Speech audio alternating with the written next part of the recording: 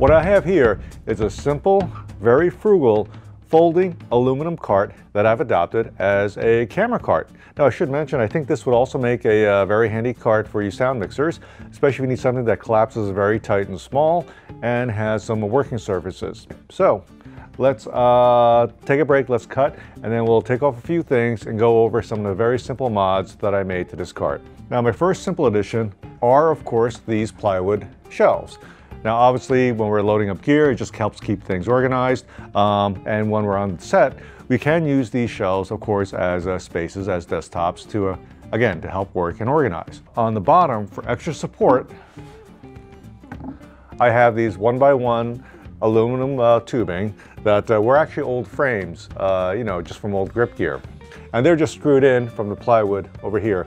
And of course, they're sized to help locate the shelf so it doesn't shift around while we're working or while we're moving. Now you could have one, you could have two shelf, maybe something a little more practical would have been maybe a half shelf on top so we could clamp on a monitor or other, you know, other things. But that's all entirely up to you, depends what you need. Now hanging on the end of the cart is my tripod. And as you can see, it's a fairly, you know, fairly heavy one for the way I'm hanging it. And this is just supported by this. This is a simple steel hook that I bought at an auto parts store.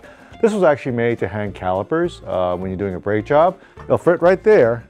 And when we want to load up our tripod, it happens to hook this one just like that, and away we go. Now we could bungee it around here to keep it from swinging as we go from set to set. As you can see here, my cart is actually just folding scaffolding that I bought from an industrial supplier. Now the main shelf over here, this is made out of steel. That's what you see over here, and it's pretty strong. I think it's rated to support around 500 pounds or so. So it could hold, you know, a couple of me or, you know, a fair amount of gear.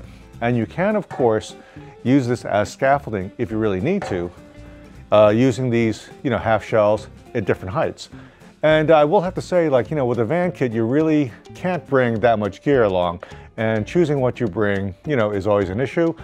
By this, I've been kind of able to eliminate a 4-step ladder, because if we actually do need, you know, to get up into the ceiling, we can go as high as here on these steel shelves to get up there.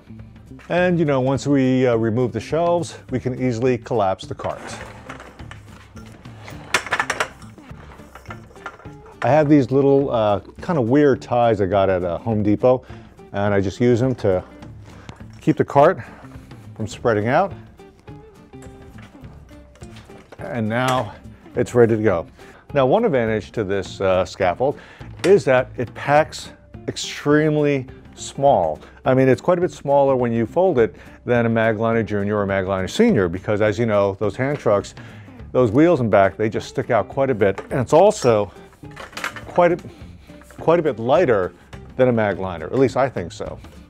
And that's going to lead us to the one mod that I did make on this cart, and that of course are these wheels. This is the caster that came with the scaffold, and as you can see, it's actually quite a nice one. It's locking, it's a total lock caster, meaning that the wheels will lock and the pivot will lock if you lock it. But as you can see, it's quite a bit smaller and thinner than these casters from Rock and Roller. Now these are Rock and Roller multi-cart casters, and I bought these from B&H because, again, because of the diameter and because of the width, they're going to roll much easier over rough terrain. Now to fit these on, it was pretty straightforward. Like as you can see with this stem just goes right into the tube and you lock it in place with these locks. However, the casters from Rock and Roller, they're slightly bigger than this. So these don't actually fit in unless you modify them a little bit. And what I did for these Rock and Roller casters is I used just a simple angle grinder, and I went around and I thinned the diameter of the stem. Now it's not perfect, you know, it's a bit of a MacGyver fix, but it worked. And as you can see, you know, they fit on nicely and they're actually kind of jammed in place. They won't come off easily, which is what I prefer, as opposed to something that'll slip off easily. And there you have it, my simple, folding, lightweight aluminum camera cart. Now I'll put all the parts in the description below with links, and that's about it. I hope this was helpful, and we'll see you on the next one.